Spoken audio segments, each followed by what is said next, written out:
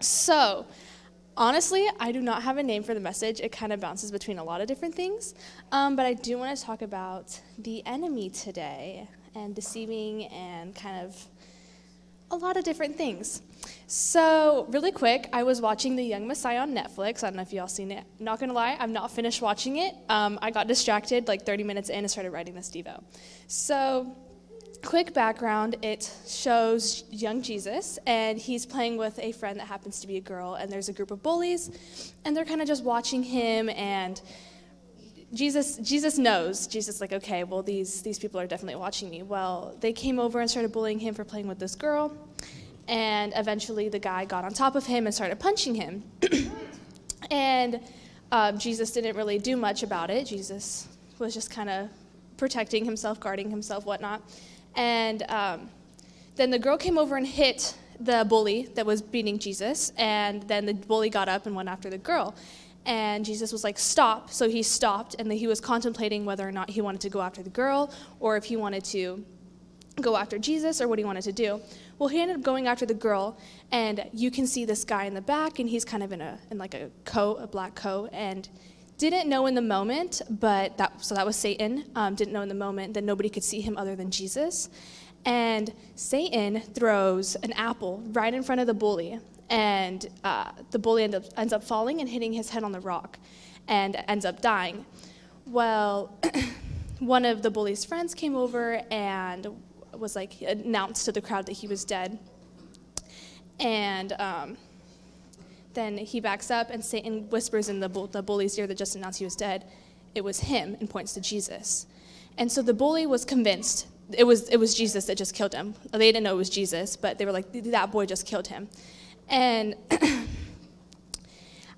and so he fully believed him, and I think that that's so true now in these days that it doesn't, let me back up really quick.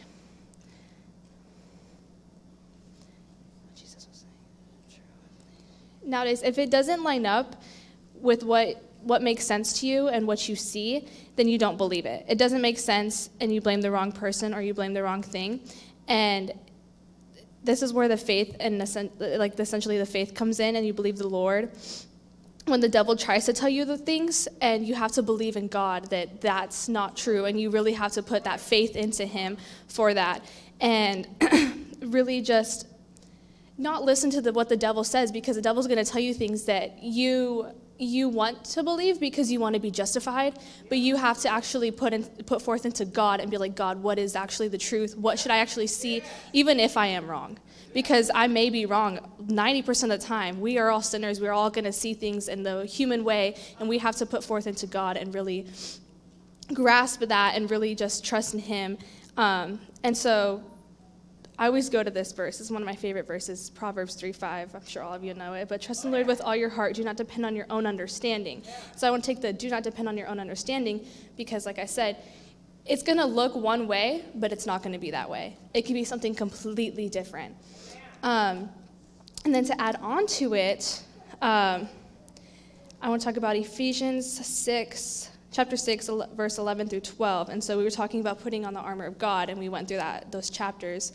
It says, really quick to go through 11 and 12, says, put on all of God's armor so that you will be able to stand firm against the strategies of the devil.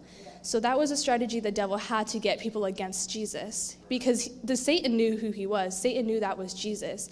And so they wanted him against him. And later on in the movie, you can see people are completely against Jesus, and he had to hide and away from the crowd and away from the public. So Satan's going to use all these strategies to get you away from Jesus, and you just have to stand firm and really just keep going at your relationship with God. And then verse 12 says, for we are not fighting against flesh and blood enemies, but against the evil rulers and authorities of the unseen world, against mighty powers in the dark world, and against evil spirits in the heavenly places. We are constantly against evil. We're constantly against enemies, and we have to keep pushing and keep fighting for what we want. And what we want as Christians is we want that relationship with God. So we have to keep fighting. That's what I have.